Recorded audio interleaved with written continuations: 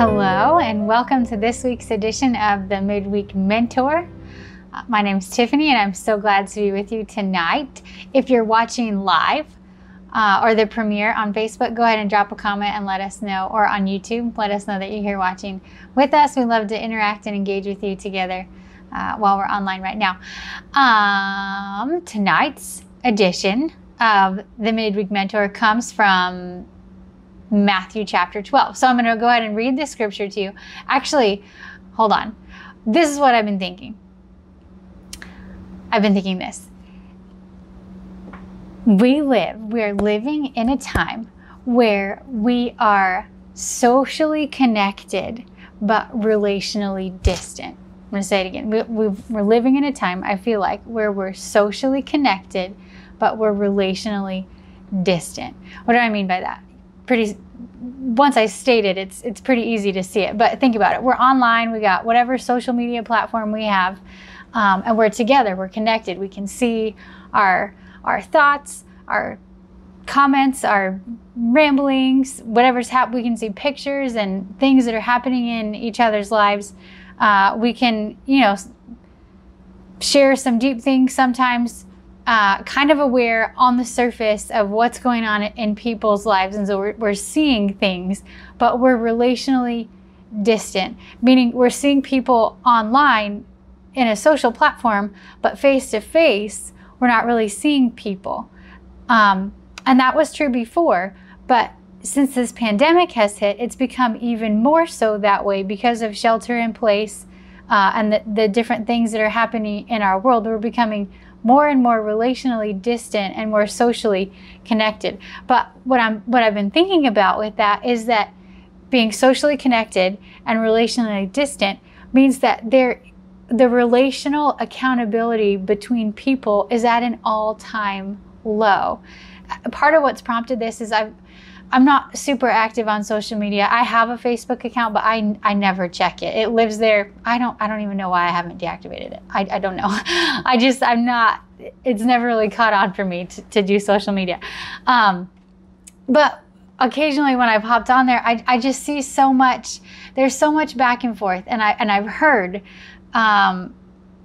people comment about how they put one comment online and there's so many negative reactions to it. And so it prompted, what's going on here? And so the idea that relational accountability is at an all-time low because we can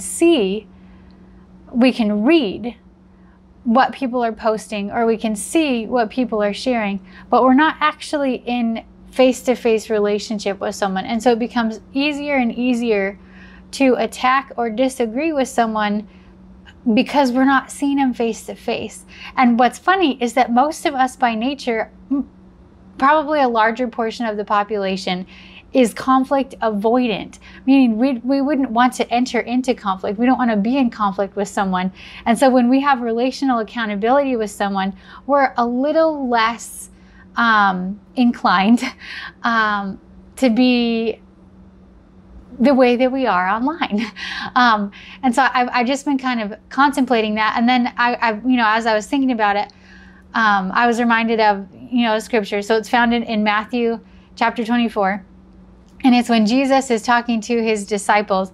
And what he's doing is Jesus, for his disciples, for his followers, he kind of sketches out in Matthew 24, he sketches out the conditions of their present time then down to the very end of what the world was going to look like, what the end of the age was going to look like. And then he states their continuing task in the middle of that. And so this is what it says in Matthew 24, chapter 12. I'm so sorry. Chapter 24, verse 12 and 13. And it says, "Sin will be rampant everywhere, and the love of many will grow cold. But the one who endures to the end will be saved." What I was thinking about is the love of many will grow cold. And I've read this scripture. I remember being a younger person and reading the scripture and going, what does that look like? The love of many growing cold. What will that look like? And I think where we're living right now is a perfect example of part of what the love of many growing cold looks like. when Jesus is laying this out, he's saying that there's going to be religious deception, there's going to be social and political upheaval, there's going to be natural calamities, and there's going to be disloyalty and persecution. And then I became curious about, because it says, sin will be rampant everywhere, the love of many will grow cold. In one translation, it says that lawlessness will increase. And so the love of many growing cold has to do with there being a condition of being without law. And so what that means, being without law, that's either people are without law because they are ignorant of the law, or because they are violating the law. Another way that could live is that there's contempt and violation of the law. There's iniquity or sin, continuing sin and wickedness. And we're not the only generation to experience the love of many growing cold. We're not the only country to experience the love of many growing cold. You know, if you look back just in recent history, South Africa has experienced the love of many growing cold. Cuba has experienced that. Colombia, Russia, Germany. There are so many countries, if you look at their history, and you pull back the curtain, you can see that the love of many grew cold. There was people being ignorant of law. There's people violating law, people standing and opposing the law. And I think, I know I'm getting real touchy here, but come on, let's think about it. Face masks are required to walk outside. In California, they're required because, you know, too many people were being seen without one. And so I know that either there's people who are ignorant of that because they just don't have the news, or there's people who are standing and violating that because they don't want to. That's not, #that's not my new normal. And so what that looks like is rebellion. Rebellion is standing against the law of the land. And then, so in rebellion, love grows cold because we pick up a rebellious spirit. We pick up a rebellious heart. And if we open that door, then it's not just open for me to be rebellious against the law, but now there's permission and there's room for me to be rebellious against anyone or anything that I don't want to agree with. And so the love of many will grow cold. And then so the follow-up to that is, but the one who endures to the end will be saved. And so this is kind of, when you stop and think about it, the love of many growing cold isn't going to go away. It's only going to increase. There's going to be more rebellion. There's going to be more wickedness. There's going to be more ignorance. There's going to be more violation of things that are supposed to be keeping us together. But it's enduring in the middle of that. The person who endures through the middle of that is going to be saved. And so enduring the middle of that, what that means is to bear up against adversity. That means to hold out under stress or under pressure.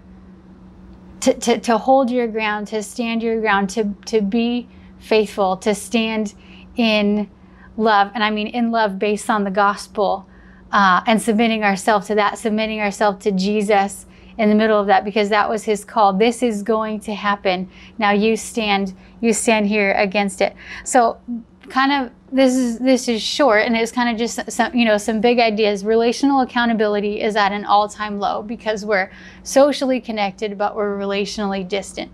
And I know in California, at least with what's happening, and the political state and all the things that are happening, there's a rebellious spirit at work, even among believers, to rebel and to talk poorly and to talk negatively and to speak death over things that we don't agree with or people that we don't agree with.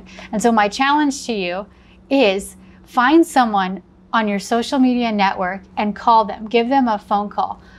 Don't reach out to them on social media. And I'm saying even go farther than a text message, because there is something different that happens when we hear the sound of someone's voice. We begin to feel love. We experience emotion. We experience a connection at the sound of someone else's voice. And so I'm not saying go knock on someone's door. Respect people's boundaries, but try and connect over the phone and say, hi, how you doing? I see your stuff on social media all the time, but I haven't heard your voice in a long time. And so I just wanted to call and say hi. And I know that may be awkward, but if we're going to endure through the places that we're living in, I'm challenging us to become relationally accountable to the people in our circles by connecting and hearing people's voices, and doing what we can to stay relationally accountable in this season. So let me pray for you. Father, I thank you that you have not left us. Lord, I thank you that Jesus spoke these words millennia ago to his disciples, then telling them, and then thereby the world who has read your gospel, Lord, that there is a way to endure through the love of many growing cold, Lord, and that you call us to a place of repentance when we recognize that we're being rebellious, or we've picked up a rebellious spirit. Lord, that you give us the opportunity to repent of that and to come back into the fullness of what it is that you want to do in us and through us. And so I ask, Lord, I submit myself to you, and I repent for any kind of attitude or rebellious spirit that I've had against the things that are going on. And I say, Father, that I want to be a person who shines your light and your love, and I want to endure to the end with my love not growing cold, but me expressing love and standing in the middle of adversity. In Jesus' name, amen. Bless you guys. Great to be online with you tonight.